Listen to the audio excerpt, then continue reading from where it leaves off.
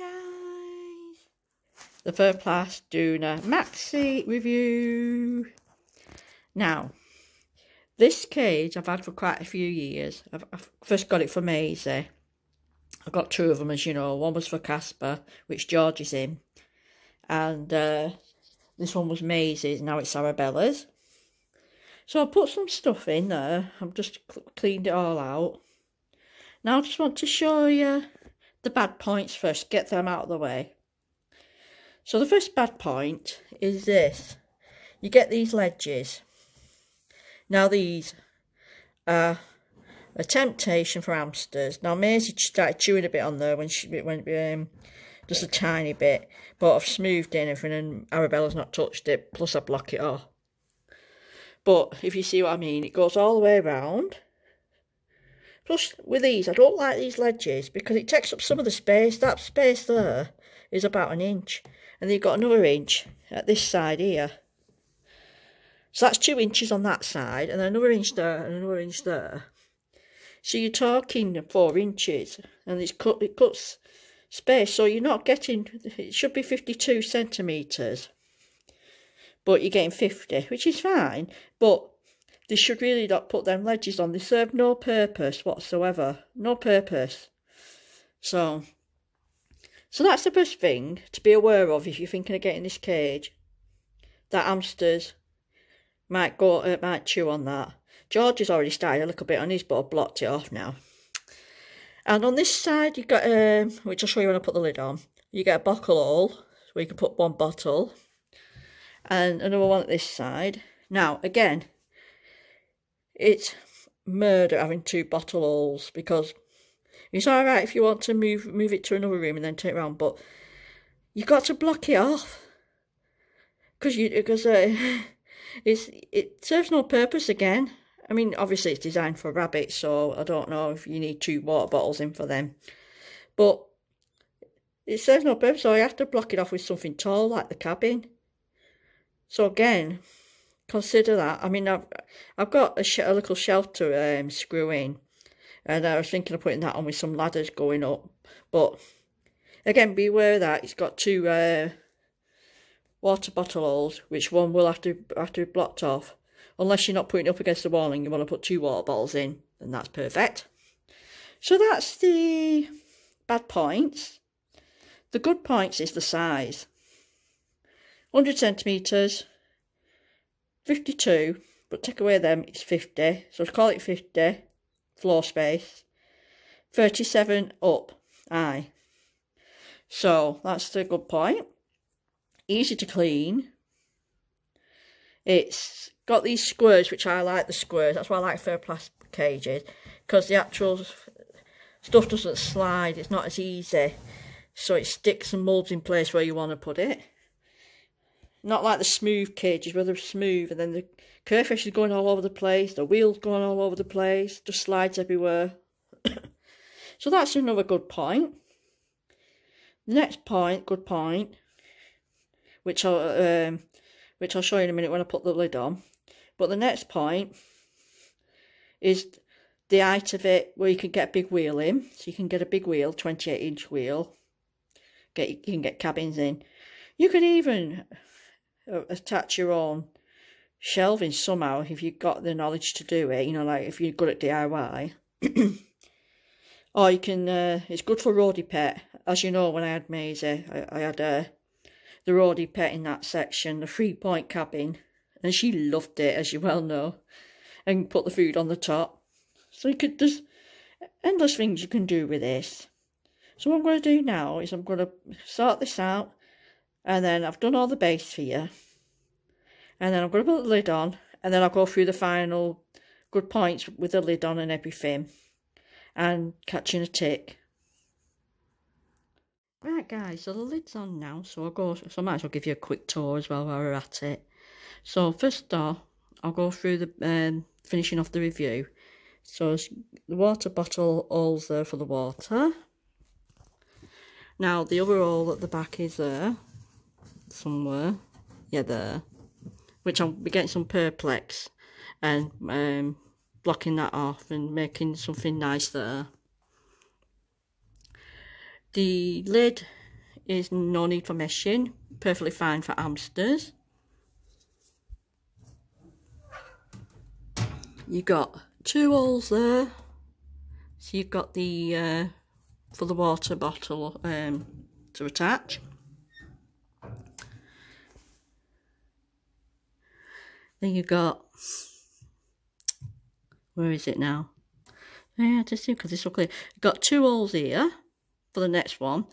Now, this is another bad point. You don't get these or anything to hold the bottle on. So you will have to figure out what you want to do. So, but because I've got these from my old Duna Fun Large cages, I've got about 3 or 4 of these. Then I've just used these. And, yeah. So, that's that. And the lid is plastic. Very strong, sturdy. And now, that's the review done. So, you've got the good and the bad points. Now, I wanted to take this out, really, you know, change things around for her. And last month I did that. And she went ballistic. She trashed the cage. She was looking everywhere. I thought, what's the matter with her? She was wigging out. She was just flipping out.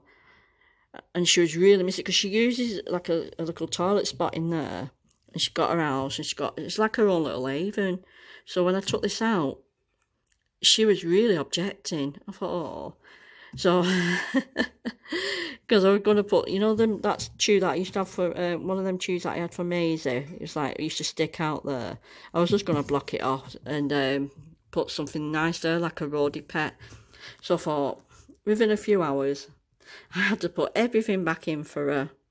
And I did it really nice as well, but she was just objecting. She went, nope, nope. But everything else, I can do all this side, it doesn't bother her, and all this side, but take that out and she will object. So what I'm going to do is I'm just going to decide, I'm going to move things around. I'm going to move the wheel, put the roadie pet there. It's only that little square one for dwarfs anyway, so it's not going to take up too much room. And then so she'll have that to go inside and on top of. And so that'll be coming in the next cage tour. So let's get this one done now out of the way. So she's got her wheel, she's got her house, which I haven't washed because I will be washing later tonight. I just don't want her freaking out if she sees everything new. And she's got a lollipop, which I've stuck up, which is really funny. I've just stuck up there like that. I've done it in George's as well. Stuck up like that for her to get at better. She's got a corner of the cob. In there, she's got what's in it? Right, so in here, there you go. She's got mineral chew, whimsy, pumpkin chew, or beetroot chew, or an apple chew, sorry. Yeah, apple. She's got a food and a little melon house, and then that just goes back on like so. Oops, let me just put this back on, guys. There you go. There, she's got Casper's old milk carton house, and it used to be Rosabi's as well. She's got a little digging box, which will be removed soon when I open up that new item, which I'm going to show you, because the new rosewood item's going to go there. So she's got a digging box. She's got, what's that one? Lava chew, banana chew, a bridge. She's got, hold on a minute, a ball. I should have done this without the lid on, actually. Sorry about that, guys. She's got another chew. She's got a pink log, which I've put quite a lot of bedding over the top and inside for her to go under. She's got her hamster tines, which she's had for ages, and she just doesn't touch it. Archie demolishes them, but she won't touch it. Well, I'll leave it in anyway. She's got a little chewy stick, an apple tree, a tree one, whatever they're called. She's got a edible log, and she's got an aubergine chew. The bedding this month is I'm finishing off some KT that I've had for a long time. It's lovely and soft. I love this stuff. Wish Pets at Home would sell it. So to what's it called now? Yeah, I've lost track then. Yeah, so this month is I'm just using the KT Clean and Cozy, and yeah, and I think that's it, guys. So we'll go and get her, and we'll see what she thinks now. Everything's the same except clean now. So back in a tick. She's saying, what the hell? Yeah. If you're wondering where the light's gone, I took it out because what I'm going to do is I'm going to attach some what's it called? What are they called? Those ties, clip ties, and so then at least I know it's more secure, because I was a bit worried about the sticky pad that they fall off and it falls into there and then she chews it. So I took all three off, took them all off each cage. Although, to be honest, I didn't have one on Archie's because I knew that I was going to get him his new cage, so I waited. I just plonked it on top of his. I just plonked it on top on the outside. But with I took Arabella's off and George's, and at the moment I just put it on at night on the top and let it shine through. And then at weekend I'm going to get me smouldering iron out, poke some holes in on the back, thread the cable ties through, thread it through there, and then the lights will not fall off and they will be secure. So just in case you're wondering where the light's gone, she still has them on at night. Just what I do is I'll just put them like there, just put them on the top there so the light still goes in, and then yeah, and then at weekend when I get some time I'm just gonna put cable ties through, and won't take me 5 minutes to do, and then you just put it on the base, you know, just on the base of the lights. I'll just get it, I'll show you what I mean. Right guys, yeah, so all I'll do is just check that off, and the base I'll just put just mark some dots and then burn through it with a smouldering iron. And I know what I'm doing, I've done things like that before. Then thread the cable ties through and then attach it inside then, like so. Because at the moment what I do is, because I just don't trust it for falling off, I'll just leave it like that at night so it still shines through. And then like I said, at weekend I'll be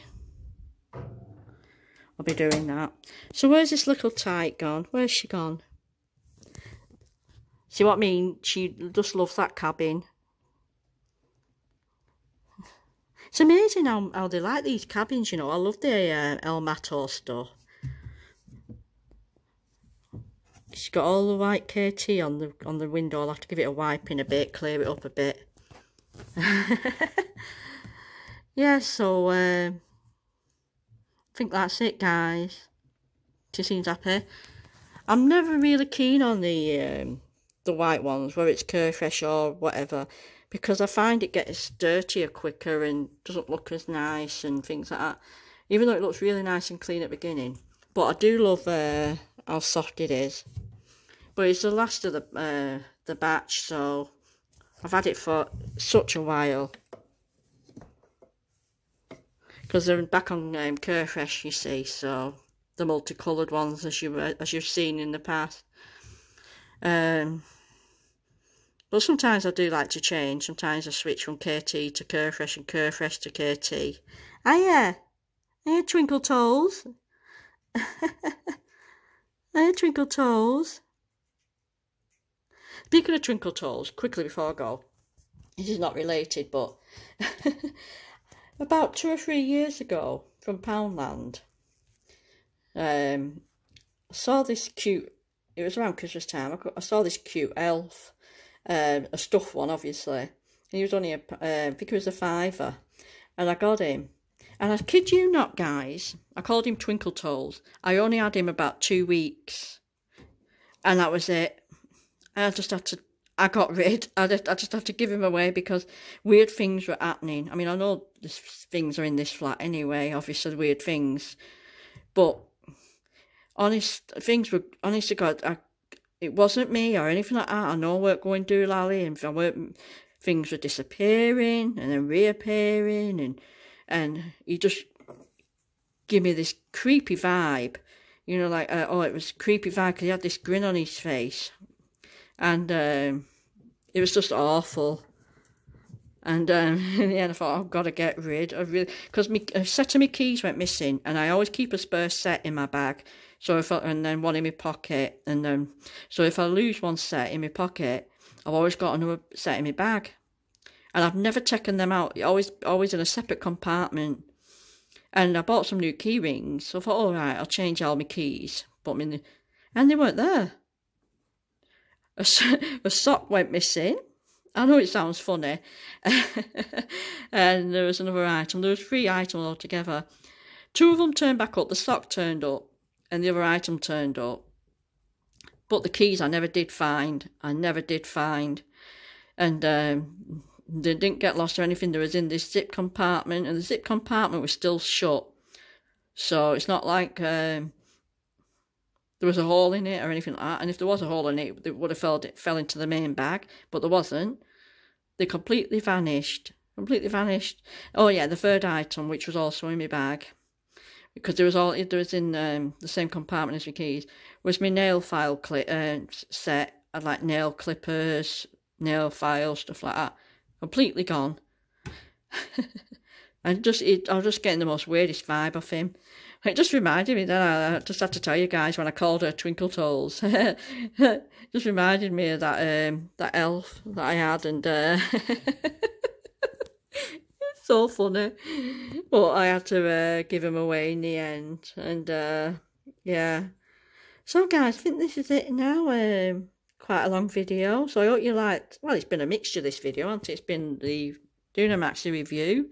It's been a little bit of a cage tour at the same time for Arabella, and a bit of a ghosty story. Yeah. So guys, I've got a few of the other videos have already been done, by the way. So there's quite a few to upload now. I've done the tiny Amazon haul with that rosewood items that I said I was going to show you. That's done, dusted. I'm actually waiting in today because Archie's cage is coming, so I thought I'd do all Arabella's cage out while I'm waiting. So that's coming. That's coming before 8 o'clock tonight. So I've not done that video yet, so that'll probably be done next week or so. And there's a couple of other videos I've done.